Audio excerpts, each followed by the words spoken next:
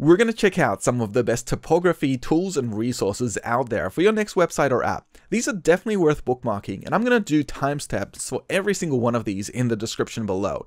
If you guys haven't heard of me before, I'm Adrian from Australia. I do videos around design and development, so if you haven't already, hit like and subscribe, and we're just going to jump straight into it. Now trust me, I know what it's like when it comes to picking out a font.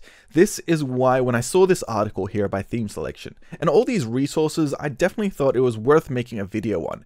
Let's take a look at our very first one here, which is, what is our first one? It's Google Fonts. Google Fonts is an awesome tool. It's one that I've always been using for almost every single website I make. There's a huge variety of different fonts and styles here that you can utilize and plug straight into your next website or app. There's the first one here, which is the most popular. It's Roboto, as we all know and love.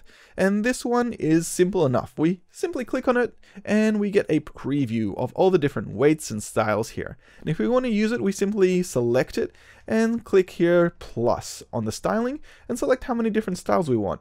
Then we can embed it straight into our website through a link as a meta tag, or for example here through CSS as well. What I love using about Roboto here is the fact that we can go in here and type our own sentence, like say Adrian Twarog does YouTube. In here we get an example of, oh no, that was the wrong one. Let's paste it here in the sentence section. We get an example of that content in different fonts and we can see what it actually looks like. We can then select a different type of category, such as handwriting over here. And then maybe I want to do a handwritten signature of my name here, and I've got different examples I can select. If, for example, I also need them to have different properties, such as maybe different levels of thickness, I can increase the thickness option over here, and we get different styles that have different lots of thickness. And I can even download this font, so I can use it locally on my computer.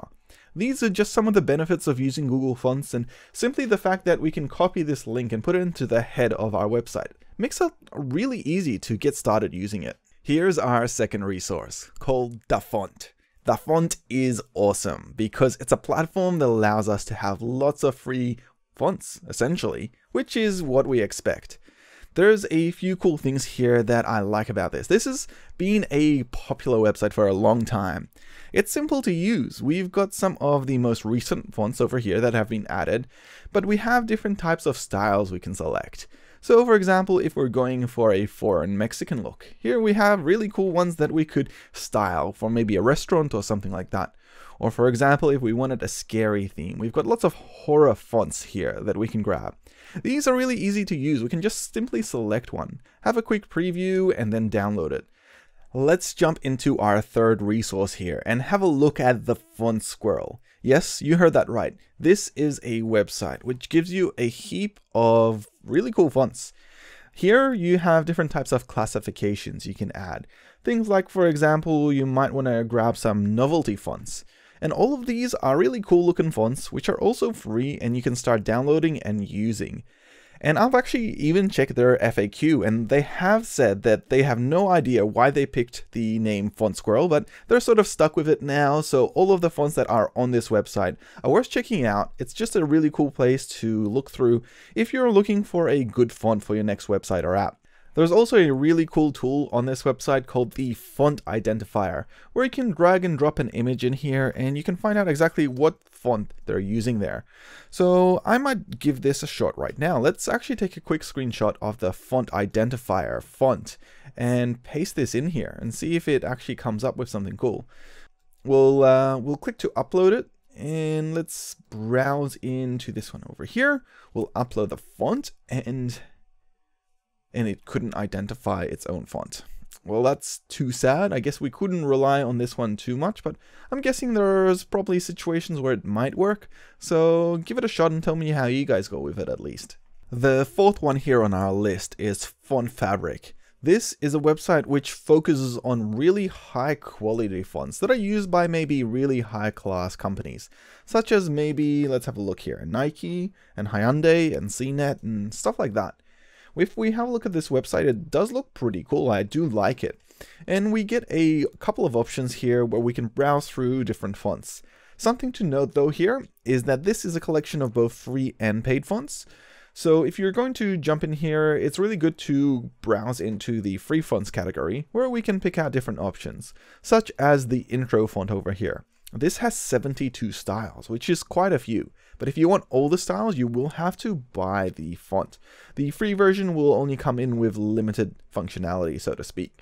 So check out Fontfabric if you want something a little bit more interesting for your fonts. If you want to see where some of these fonts have actually been used, they do have a fonts in use page where they give an example of just some of the high class usage of their fonts and how they've been utilized.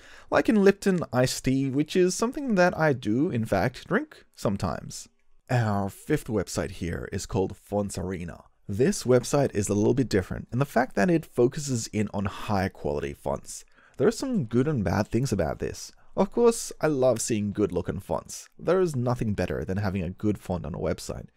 Unfortunately, since these are premium fonts, you're not going to get all the options available.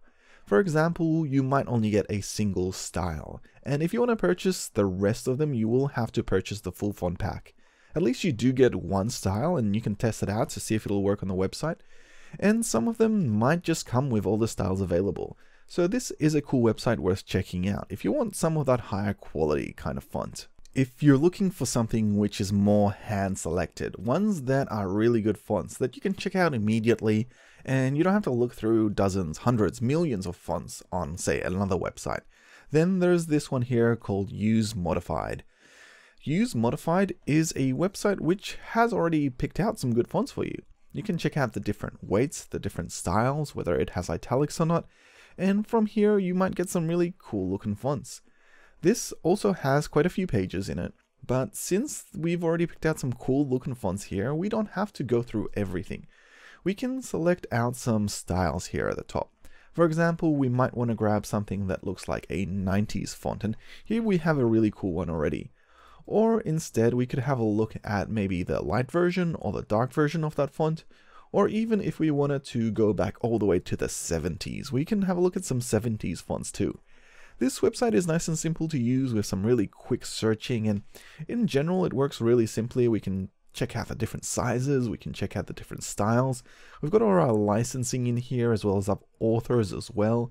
And if you do want to pick out a font, you've got the external link straight into GitHub as well if you want to be able to access that. Our seventh entry here is Open-foundry. This is a website which sort of does the fonts in a slightly different fashion. It allows you to see them on different backgrounds with maybe images and overlays so that you get to see your font in action. Sometimes when you do a font and you put it over a picture, it just looks terrible. At least in this case, you can see if it does look good or bad. And you can still vary it across with maybe the height and the kerneling, or you could even give the font a bit of a different color and see how it works. Once you pick out a font that you like, you can see a few more examples of what it looks like in different situations, as well as then download it nice and simply here at the very bottom. If one or two fonts aren't good enough for you and you need lots more, there's 1001 free fonts available here at the website. 1001 free fonts. This is similar to other ones we've seen in the past, with lots of different categories here that we can select from. They have a combination of both free and paid fonts, and we can see them in practice. In the ones where maybe they're free, we can donate to the designer, whereas some of the commercial ones we can buy a commercial license to use. This is a quick and simple website to utilize if you are looking for font packages. So it's worth checking out, and there's quite a few different styles here that are pretty cool as well. Abstractfonts is our ninth entry here. This is a website which has some really popular font types. Things like, for example, the Walt Disney script, or even maybe the Skyfall font over here. If you're looking for a specific theme or you're putting a fun poster together, maybe you want to create a style very similar to that theme.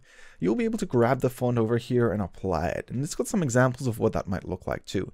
So this is a pretty cool website, and you can hit download and immediately get that font. Sometimes you might need to have fonts from different languages or styles that are completely outside of the regular A, B, and C's. Arabicfonts is a website that essentially does that. You can have a look at them, and they've got lots of different styles as well as popular ones and top rated ones. And it's just something different in case you do need to get something outside of the regular English fonts that we normally work with. These typography resources and tools are just the first 10 in a huge list compiled by ThemeSelector, so definitely give him a follow and check out his article in the description below. Otherwise, I've also done a video on the best color assets as well as the best design assets that developers should use and bookmark. So I'll link those in the description as well as add them somewhere up here for you guys to check out.